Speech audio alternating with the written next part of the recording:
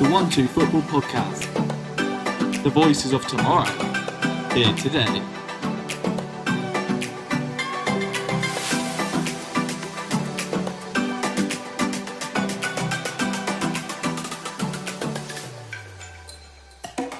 Hey guys, welcome to the brand new weekly O2F Football Podcast here with co-founders Ollie Barefoot. Hi. And Kieran Horn. Yeah, you alright? I'm Nathan Smith and we'll be talking about all things football, starting with the three hottest topics in the Premier League. Right, we're starting off right down at the bottom half.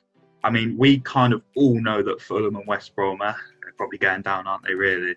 I mean, it's interesting to see, though, who is going to be the third team that goes down. Who do you guys reckon? Because you've got Burnley have struggled, Sheffield United are struggling, will Brighton maybe even sleepwalk their way into this? I mean, Kieran, who have you got right now to go down first?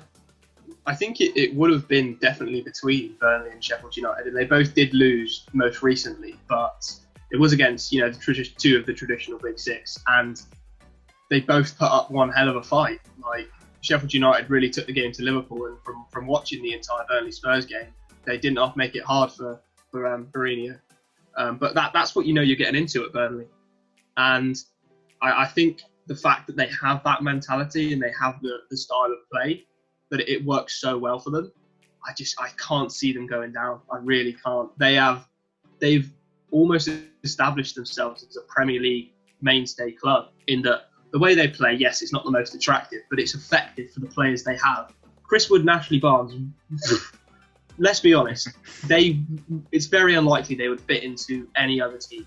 But the way they play is it's so important to how those strikers play their game. So I can't see it being Burnley. Sheffield United would be a huge shock, going from finishing in the top half last season, being in the top six for the majority of the season. At the moment, I'd have to say it's them. They just seem to be struggling to score goals. It's interesting with Burnley because while they have such a strong mentality that has kept them up for so many years now, not even kept them up, but they've not even fought. When you're talking about relegation battles, Burnley rarely ever entered a conversation. They've been that good and consider the team's pretty, on paper, pretty average. But they made, how many signings did they make this summer? None? One? Maybe? I think it was Dale Stephens. They brought in Dale Stephens, that was their only signing. So, Ollie, when a team and a manager who's clearly unhappy with the recruitment like Sean Dyche, how does that affect Burnley? What we consider a strong team, and they finished top half last season. Do you think that is having a genuinely huge effect right now on their season? Managers always look to improve their squad. Every manager will tell you can never get the perfect squad. You've always got to build on what you got, because what could have been the best team last season could easily fall down to one of the worst the next season. It's all about investing into the squad and keeping it fresh and keeping it lively. So a manager always wants that money to be given to him, that sort of treasure to be able to spend and get their ideal signings. But when a manager can't get them signings, it's going to have a negative effect on them as a manager. I mean, it's obvious to see at many clubs when they get frustrated they can't make signings. Ole Gunnar Solskjaer at United, Sean Dyche here. So, I mean, if a manager's unhappy, it's going to have an effect on the players. And a manager's always going to be upset if they can't get the players they want. Exactly. And the other team that I mentioned, Brighton, I've got two more teams really who I consider possibly going down. I've got Newcastle and Brighton, but Brighton's most interesting because how many games have we seen Brighton play, especially against the big teams, and been like, they're so impressive. Graham Potter's got to play nice football. But the problem is, and I think people saw it in the West Brom game, they can't stop leaking goals. They give away silly goals regularly. And I think they might end up sleepwalking into a sort of relegation battle. I don't know what you think about this, Kieran.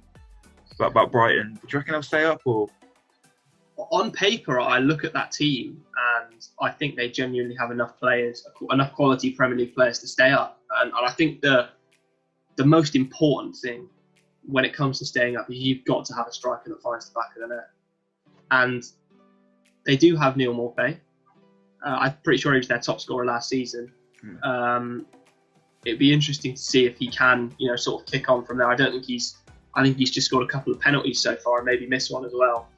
So it's going to be, he is pivotal to them staying up. I think they will be down there. I really do. And I think it's more between them and Sheffield United. for me than opposed to bringing Burnley in there. I look at the squad and I think, yes, they've had talent. And Graham Potter, if you think about Brighton before Graham Potter arrived, they weren't playing the most attractive football, and it was by the skin of their teeth. And then out of nowhere, Potter sort of revolutionised how they play. They switched to that back five with the centre-backs who like to bomb forward. Keeping Lewis Dunk was huge for them as well. There was rumours of him possibly moving to Chelsea. And I think the addition of Adam Lallana is huge as well. Maybe someone who hasn't had the most game time in recent years, but is still a talented footballer, as we saw at Southampton. So I think they have the players in their team to keep them up. Yeah, so, right, I'm going to go around. Who do you reckon that third team will be? I'll start off with you, Ollie. Who will be that third team? We all know Fulham West Brom are going down. Who's that third team? I don't want to say it because it's where I am at university, but they just can't seem to get the ball in the back of the right net. So I'm going to have to say Sheffield. Kieran? I'm in agreement. I can't see it too heavily being anyone else. I mean, now you say about Fulham and West Brom, I think we maybe keep an eye on West Brom because they brought in Carlin Grant. Yeah. He's already scored his first goal, and what I said about having a striker that finds the back of the net to keep you up. So it'd be interesting to see how he does in regards to whether he can find the back of the net a bit more consistently. I mean, that is true. I mean, if West Brom do keep picking up form, I mean, God knows. I mean, that throws kind of everyone for a loop. I just think it's going to be Burnley. I can't. The mentality, the short and unhappy managers. The guy you look to has been there for so many years. The one figure there that has been driving that club forward. I mean, their squad on paper again isn't the best thing. And I think the long term injuries to their centre backs. I want to say Tarkowski's out for a while at least, or him or Ben Mee. I just feel like they might put themselves in a situation where they need to do so much work that they can't do it in time, and then they end up going down. I think that's what makes this season so exciting, though. I mean, at both ends of the table, unlike last season's gone, I mean, this year is so tight. I mean, normally you've got the main people going for the title, you've got the main people going for relegation, but I mean, both ends of the table is still up in the air, really, like you just said, apart from Fulham. Yeah. You don't know who's going down. There could be any of 6 teams. So, I mean, I think that's why this year in the Premier League could be one of the best yet.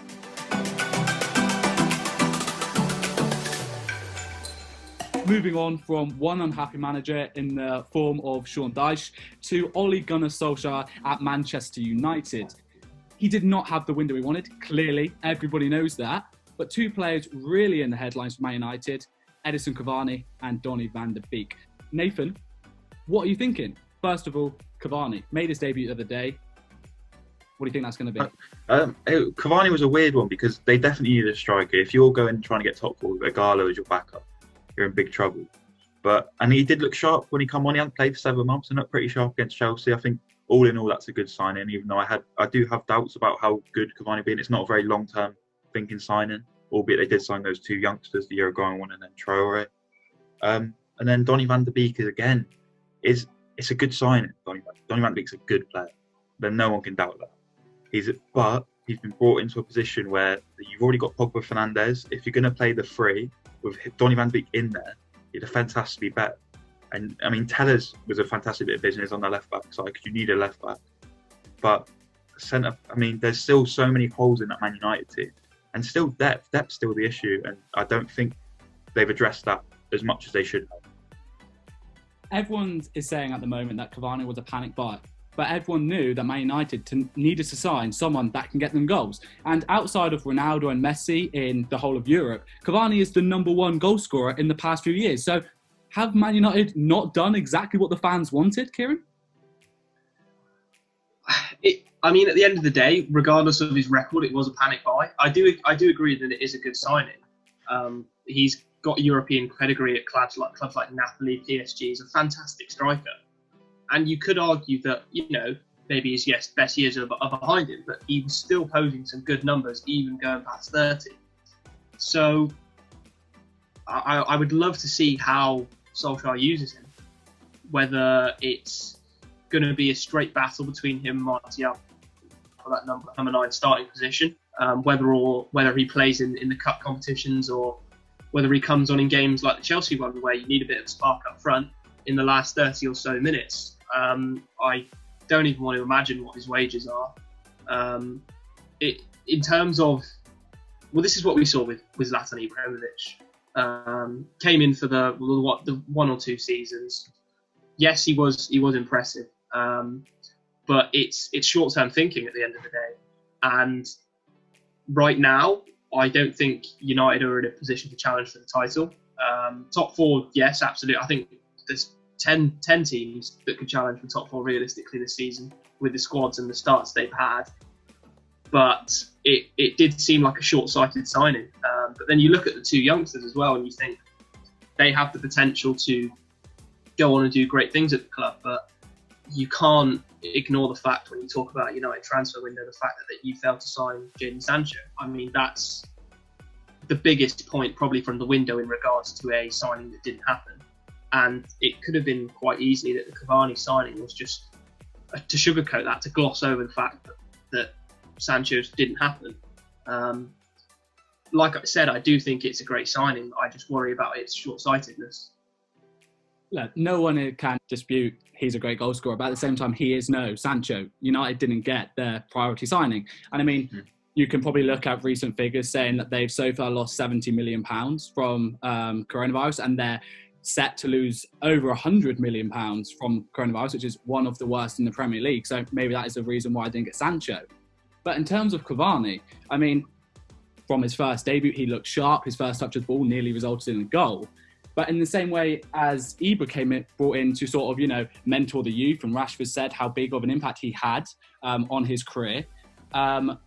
Nathan, do you think Cavani could have the same sort of impact? I mean, he played alongside Ibra, so he's going to have that from Ibra, and he's also a great player himself.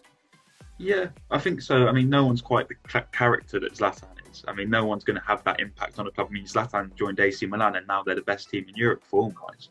But Cavani, I mean, he's good. I mean, what more do you want as someone to look up to, a young striker? I don't know who the under-23 players are at Man United coming through, but someone like, Marcus Rashford even, who's, I know he's 22 now, but he can look at Cavani and improve his finishing game.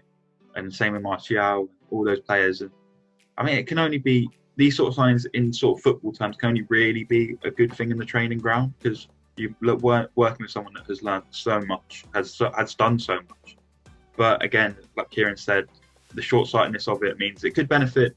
I mean, we'll see in a few years if it benefits like players, the other strikers at Manchester United. But going back to the point before, what Kieran was saying about Sancho, I think when Man United put their eggs, they all put their eggs into one basket. We're getting Sancho, we're getting Sancho. This is it, right? This is the one we're going for. And then they didn't get it. So it would always put such a big problem in your transfer window if you can't get the one person you prioritise this whole time. And you've been, because Man United have had this problem for years. I don't know what you think about this, Ollie, but clubs seem to negotiate a bit higher when Man United are involved.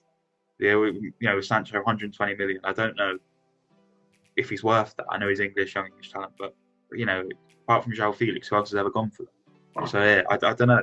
I think that the problem with that. But going back to the Cavani question, I think Cavani will help out the training for sure.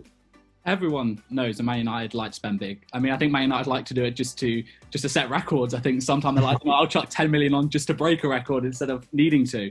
But I mean, Cavani was brought in for free, and he's already been brought in on probably his first proper game that he could have, because he needs to get fit. But one player that they spent £40 million on, and they got it done really quickly, and it wasn't a last-minute panic buy as such, was Donny van de Beek. And yet, where even is he? He's not even in the squad. He could have came on against Chelsea. He came on his debut. He scored a goal. He's done well in the games he's been playing in. He's got an 83% passing success rate, which is higher than Paul Pogba. So why is he not playing, Kieran? The balance in the United midfield is an interesting one. In that you look at 3 players in Scott McTominay, Fred, and Nemanja Matic. And then you've got the 3 players who arguably would be in the more attacking side of the midfield: Paul Pogba, Bruno Fernandes, and the aforementioned Van der Beek.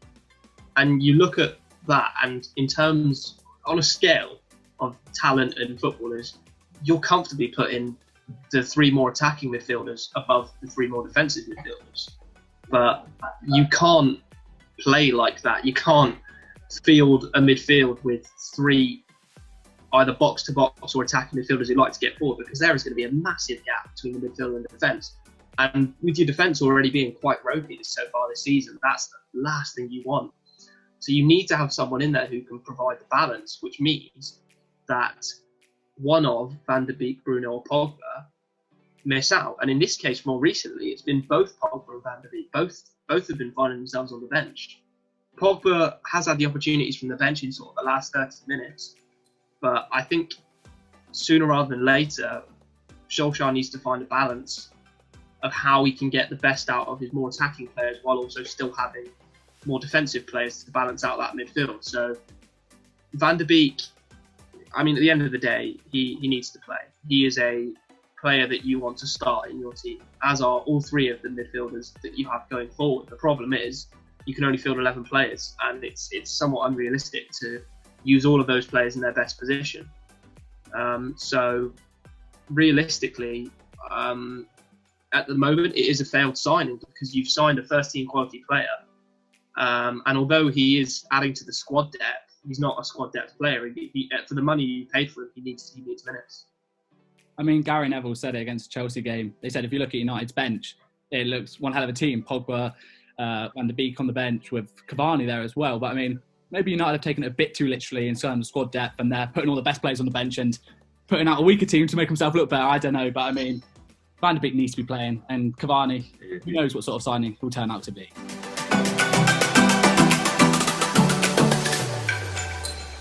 And finally, just our final talking point of this podcast, we can't talk about the Premier League and not talk about the ridiculous things that are going on at the other end compared to where we started at the bottom, at the top of the table.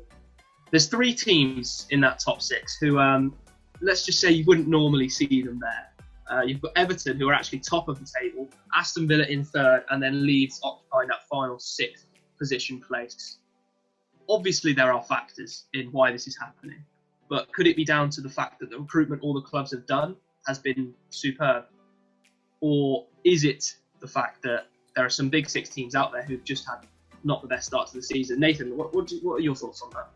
I think it's very team dependent. I think with Everton, that Everton are a serious team this year. And I mean, when you bring in a manager of Carlo Ancelotti's standards, someone that has won Champions Leagues, won league titles for his whole career, it's what he does. He's won the Premier League before.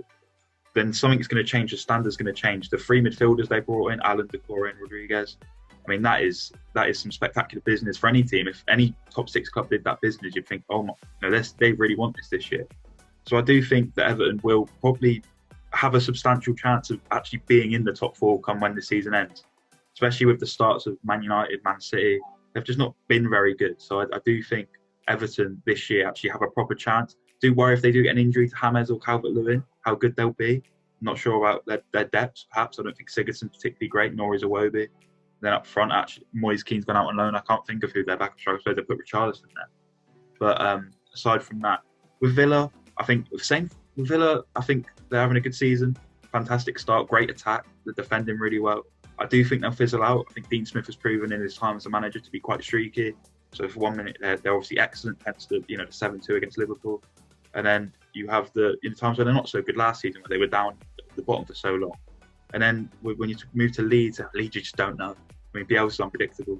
You never know with Leeds. Leeds could be sick for this rest of the season. Leeds could probably go on a streak and go down. They're just so unpredictable. I could not tell you what Leeds are going to do, but they're sure fun to watch. And looking at the teams that they're sort of replacing, you've got Chelsea, Arsenal, Manchester City and Manchester United all in sort of the bottom half of the table. These teams have done some recruitment, a lot of recruitment to be fair, and they've got players in who have that world-class potential. So, Ollie, why are they flauntering so much at the start of this season? I mean, firstly, you cannot dispute the great start that the likes of Everton, Aston Villa and Leeds are having. But at the same time, you do have to think about how poor of a start the normal so-called top six are having. They would not be there, probably not be there anyway, if it wasn't for the poor starts that those teams have had. And you can tell and say they've had a poor start because they haven't picked up the points against those teams. But I don't think on a normal season, if these so-called big teams had a good start, that they would be there. I mean, Chelsea, yeah, they brought in quality players, but maybe they've oversigned. Maybe they brought in too many players in too short of a time that they just can't, get to grips with how each other play. I think that if Chelsea brought in, 3 players this season, 3 players next season, that it would be a completely different story. but they really bulk buyed, and I don't think that's worked for them. United, as we said, they didn't really sign many players, and the players they have signed aren't in the starting lineup. Man City, they invested, and they probably invested wisely. They didn't bulk buy like Chelsea have, but it's just not working for them. And Arsenal, I mean, you know, they did some good business. Partey in midfield on deadline day was a great signing, but they're just not playing well. And I don't think anyone can pinpoint exactly why they aren't playing well. But I mean, you've got to think, if these big teams were playing at the standards they can, Everton wouldn't be top of the table. I mean, Aston Villa wouldn't be third. Aston Villa have got a good squad. Granted, they've made good signings. But a squad to be in third place? I don't think so. And something that probably goes under the radar a bit as well is two teams that aren't in the top six are actually in 7th and 8th. None of the aforementioned 4 teams who would normally be in the top 6 occupy 7th and 8th. That goes to Southampton and Crystal Palace. So I think it's just a testament to how well they're doing as well in terms of Ralph Hasenhüttl and Roy Hodgson.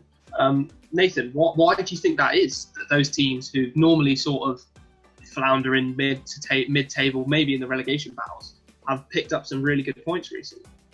I think Southampton have always been one of those teams that will, you know, lose 3, win 3, sort of how they are.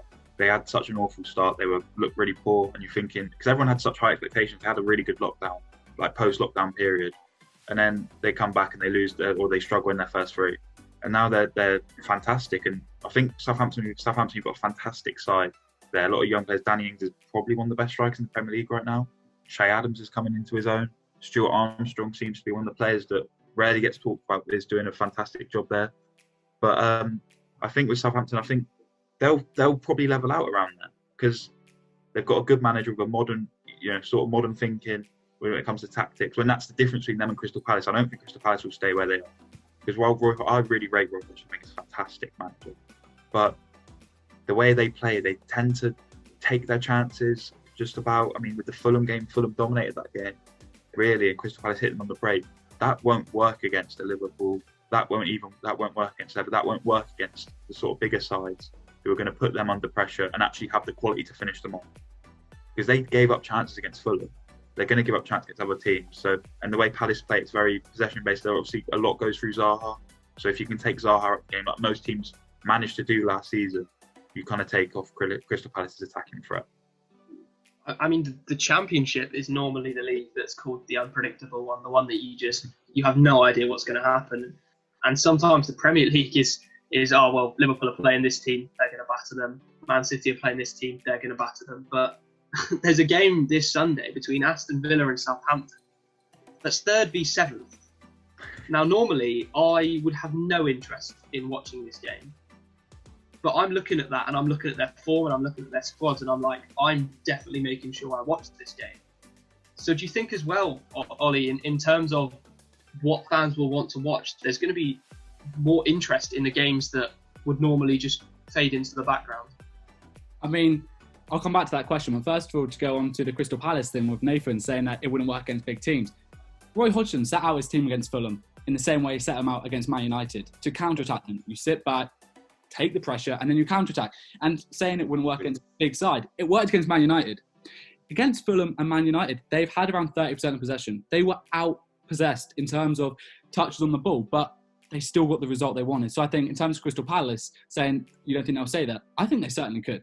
I think with Zaha retaining him, I think they could be between 7th and 10th this season.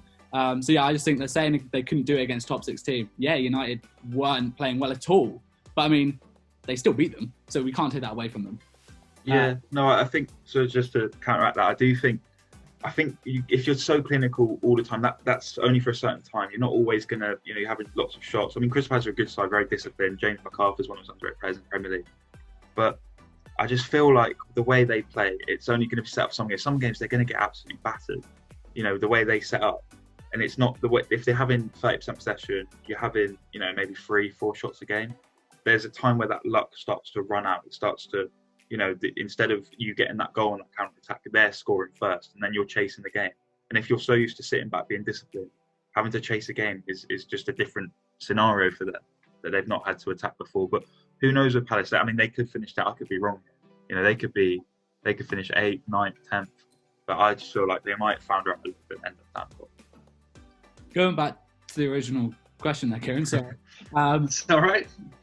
I think it's going to be a really interesting game. I mean, even without their current form now, I mean, if you look at the past 3 meetings between the two teams, there's been 12 goals in 3 games. That's a lot of goals.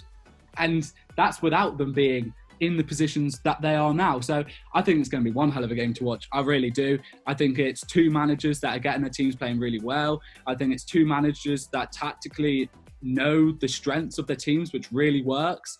And I think, for instance, like Chelsea, Lampard's still trying to figure out that. Maybe another reason why they're not doing great. But, I mean, I think Southampton will win. I think despite them being below Aston Villa, Southampton will win. I think Aston Villa, I think they're not going to be anywhere near where they are now come the end of the season. No disrespect to them. I think you will start to see them fading off a little bit. I mean, they got battered last game against Leeds, 3-0.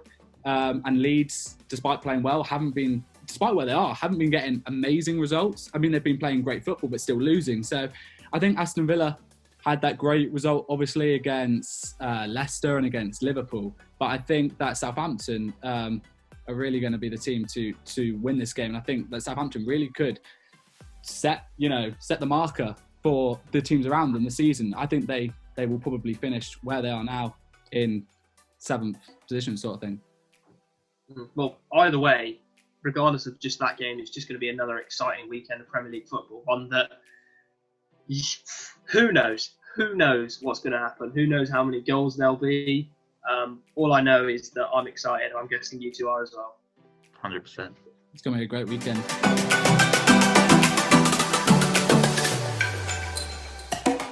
And that wraps up our first ever 1-2 Football podcast. Thanks for listening. Before you go, make sure to check out our Facebook, Twitter and Instagram, all at 1-2 Football UK. And take a look at 12football.com for all the latest written pieces from our growing list of contributors from around the world.